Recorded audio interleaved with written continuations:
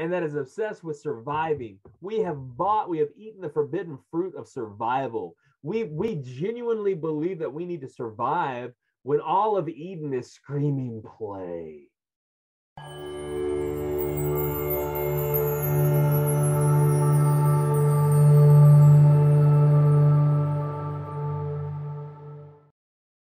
I mean, I'm telling you again, we're living in a society, we're living in a culture that is obsessed with work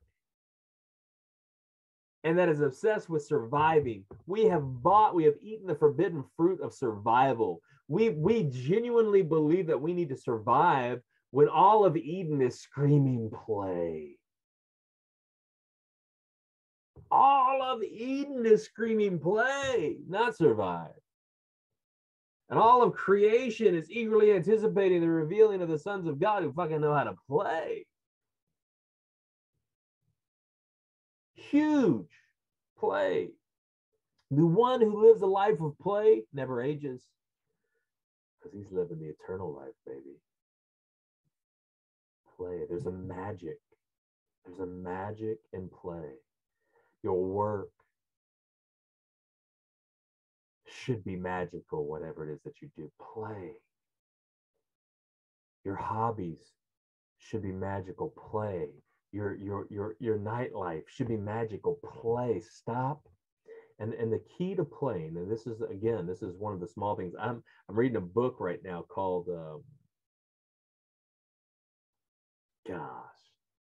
called The Art of Play or something. It's a fascinating book. But the entire premise is that play is life. That life is about play. We get born into this world, and all we do is play. I mean, 2-year-olds and 3-year-olds, and we do ways to play, man. Ain't nobody taking life seriously. We haven't bought into all these identities. We haven't bought into all these labels. We're not taking life so seriously. We're just playing, having a good time, man. We're fucking around, dude. Right? Kevin, we're just dancing. We're just in it, baby. We're just in it. We're not taking stuff so seriously. Why taking shit so seriously? Play. We've got to learn the art of play again. That the art of play is the art of eternal life. I'm gonna say that again. Write that down. Feel free. The art of play is the art of eternal life. We're born in this world to play.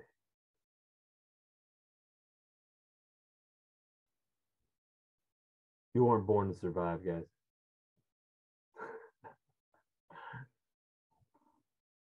Come on. You want to change the country? I'll tell you, the first thing we need to do is we need to start electing some people into the government that are ready to play.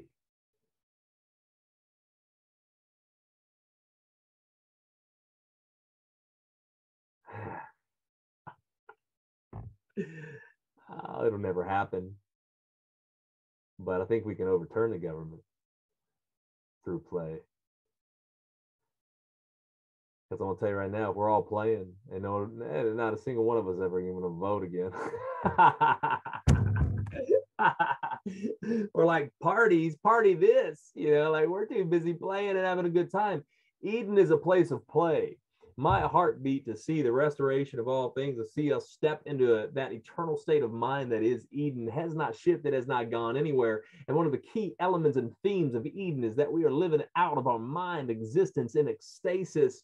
And ecstasis is a realm of play because you're not taking yourself so seriously. You're not thinking about all this other shit that you got to do and all this stuff that's going on and survival and bills and all these things now you're just playing and having a good time.